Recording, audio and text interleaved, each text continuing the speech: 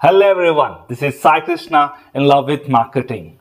Now today we're going to talk about ABBA, account-based advertising. Now don't call it ABBA, just for the sake of trying to add some humor. I tried it, but you don't please try that. Account-based advertising is basically advertising to specific accounts. Accounts as in your target companies, the companies that you're trying to get as your customers. And you want to advertise to those particular companies, to those particular decision makers or key stakeholders that you interact with. And how do you identify them? How do you reach them? What kind of messages do you put in your advertisement and everything? This is what account-based advertising talks about. Now we have 6 steps to understand the entire process of account-based advertising. The very first step is about identifying accounts. Let's say you already have few accounts that you know that these are very important accounts, then you consider these are the accounts that have to be part of your target accounts. And the second part could be your ICP, ideal customer profile, and then based upon the kind of resources that you have, tools like intent data or tools which talk about the technographics. Based upon these tools, you can design a criteria to define that these are our target accounts.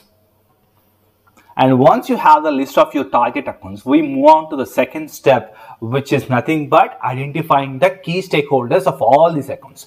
We usually try to get at least 6 to 10 contacts for each and every account, and these kind of people, the people in these key stakeholders could be buyers or decision makers or influencers or door openers.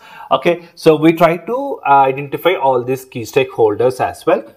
Sometimes you will bank on your CRM, which is your first party data that you already have. Hey boss, I have these people, I know that these are the people in this organization, which you will be able to find out in the CRM. Okay, and the second way is that you don't know who are the people, key stakeholders in these companies, then you try to bank on your ICP or the buyer personas profile. Based upon that, you will try to identify the key stakeholders. Now the third step is about account segmentation.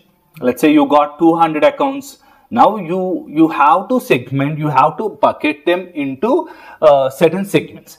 How many segments, how many buckets have to be designed? It depends upon your ability of personalizing your content, which we are going to talk in the 5th step. But here, account segmentation can happen in multiple ways. It could be based upon industry. It could be based upon some technological system that companies are using, geography, or be it intent that they have shown, the kind of intent topic that they are carrying, or any major events like acquisition, funding, or even leadership change. So you decide, or the stage of the organization's journey in the buying cycle, you decide based upon what parameter or a combination of parameters you will define the segmentation.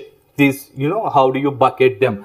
The reason of bucketing them is to make sure that you will be able to create personalized value in your communication. That's the reason you have to bucket them, because you can't talk the same language to each and every industry, to each and every profile, for each and every business model or scale. There are so many variety of communications that have to happen for different people, right?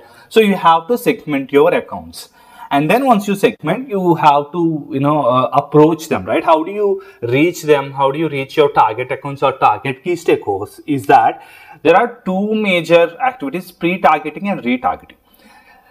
We have to understand the journey of a customer is through certain processes, right from awareness to reputation to consideration to and then buying to advocacy. We have different stages of the customer journey, isn't it? So keeping this in mind, we need to make sure that the very top of the funnel, the very first stage, pre-targeting will help us. Pre-targeting as in making sure that those people are aware of our brand or aware of our services. Okay, so when you have these defined all these accounts, these people in these accounts, your first goal would be making sure that they know your brand, they know your basic services and products. And retargeting is about people who have already visited your website, based upon certain activities they have done. You can, advertise to them based upon their activities on your website. That is retargeting. And the kind of platforms that one would be using is social media, programmatic, and also email. Programmatic has got its own challenges with the kind of quality of the advertising, and also, you know, ad fraud is one of the problems with programmatic. But when it comes to social media, probably if it is B2B, you would be more looking into platforms like LinkedIn, but also Instagram. These kind of social media are also playing a major role. We don't have to assume that, you know, these B2B buying committee people only exist on professional social media like LinkedIn, but we can definitely look at platforms like Instagram as well. And then we go to the step 5 of personalization that we are talking in account segmentation, right? So how do you personalize? You know, the very first step that someone would do is that you take all the content that you have currently. Look at the content repository that you have. What kind of use cases, what kind of case studies it is come, what kind of white papers or emailers, blog articles, or everything. Once you have an idea on your entire content repository, and you would also know with your resources of content team, you know that you can design content of specific type of content for specific people. Based upon that, you design the parameters or criteria where you actually embed your personalization to the accounts that you have segmented.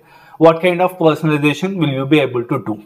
Will you be able to do at an industry level personalization, or will you be able to do at persona level personalization, or will you be able to do at a geography level personalization? Is it something that is relevant geography to your domain, or are you going to talk about in terms of technographics?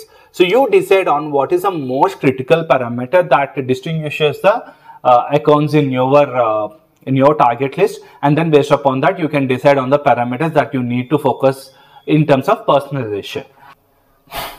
And then the last one is all about your budget. The budget of your account-based advertising depends upon the number of accounts that you're focusing on, number of contacts that each account has, and the length of the, your ABM program, or even the type of ABM program that you're focusing on. Based upon that, you can adjust your budgets as well.